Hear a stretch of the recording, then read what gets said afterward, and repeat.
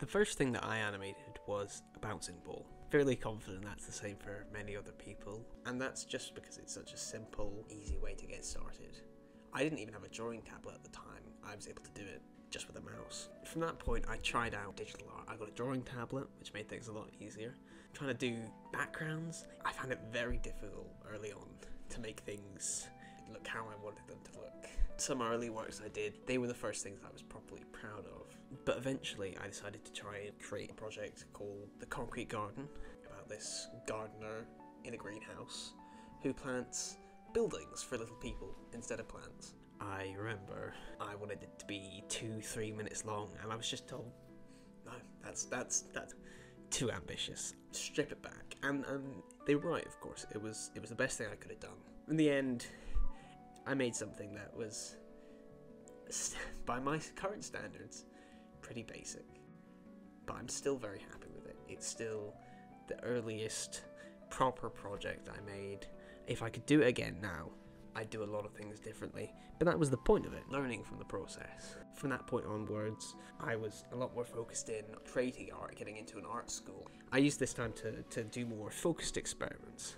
I created this skateboard animation.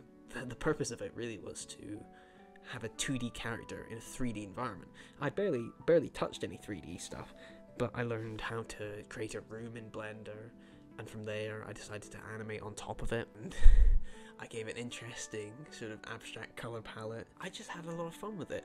I tried out more traditional things like walk cycles with this detective character. Then I decided I could try some moody lighting and record some dialogue and try animating that.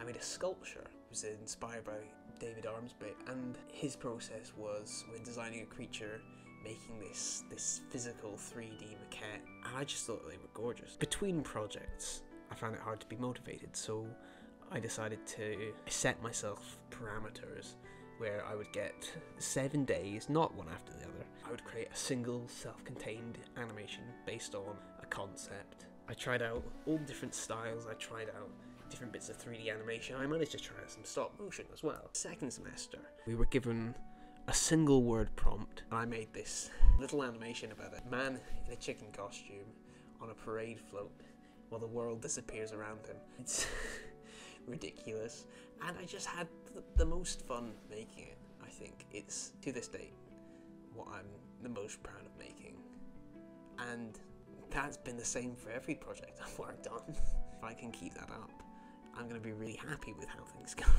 If I can keep being proud of what I'm doing while still enjoying what I've already done, I think I'm going to keep loving it.